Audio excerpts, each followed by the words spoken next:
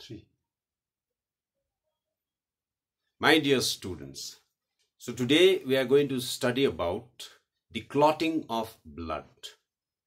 The clotting of blood, as we all know, is a series of chemical reaction that takes place in order to bring about the clot, so that the ruptured part of the body from where the blood oozes comes to a stop. So now we shall study about this process called clotting of blood. So the clotting of blood is called coagulation, or simply referred to as blood clotting.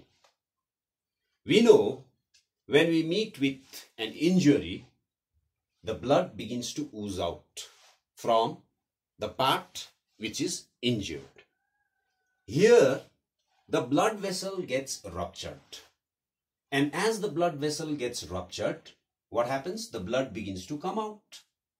So you see in this diagram that this blood vessel has ruptured and the blood is oozing out. However, the blood cannot keep on oozing out, because this is brought to a stop by chemical reaction that takes place and brings about the formation of a blood clot. So what happens when there is a rupture in the blood vessel? The platelets comes to the point from where the rupture has begun. And as soon as the platelets come out there, a number of chemical reaction takes place, and finally a plug is formed. P-L-U-G, plug is formed at the point where there is a rupture. And as soon as this plug is formed, the blood stops to ooze out from the zone where the blood vessel has got ruptured. This plug which is formed is called a clot. So this was a diagrammatic illustration to show briefly how clotting takes place. Now, to understand it in a little more detail, we will look into the steps of chemical reaction which brings about coagulation of blood or blood clotting. So in the very beginning, as I mentioned, the platelets come to the point of the rupture and they release a chemical substance called thromboplastin. This thromboplastin is also called Stewart factor or factor 3. As soon as this factor called thromboplastin is produced, the protein called prothrombin, which is in an inactive form, gets activated. And when this protein called prothrombin gets activated, it becomes thrombin. However, for the prothrombin to get activated into thrombin, it requires thromboplastin as well as presence of calcium ions. Now, as soon as thrombin is produced, the soluble proteins called fibrinogen gets changed into insoluble protein called fibrin.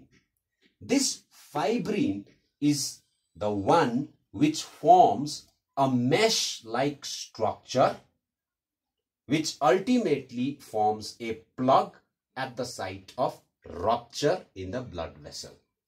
So this fibrin, which is in a soluble form in the blood, gets converted into insoluble form called fibrin in the presence of thrombin.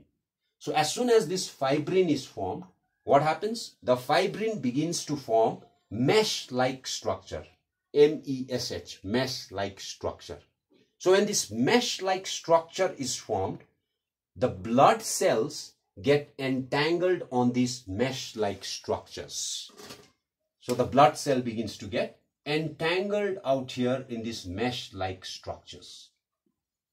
So this blood cells, when gets entangled, on the mesh-like structure composed of the fibrin protein, it forms a plug.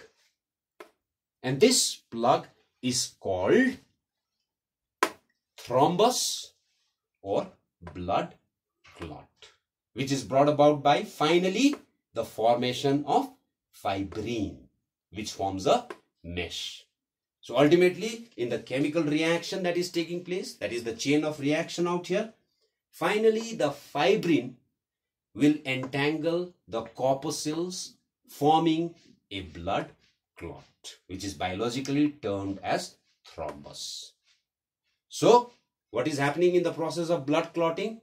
A number of chemical reactions are taking place one after the other, ultimately to plug the site of rupture in the blood vessel and to stop the oozing of blood. So this is briefly the explanation given for the steps involved in the process of blood coagulation or blood clotting. Thank you.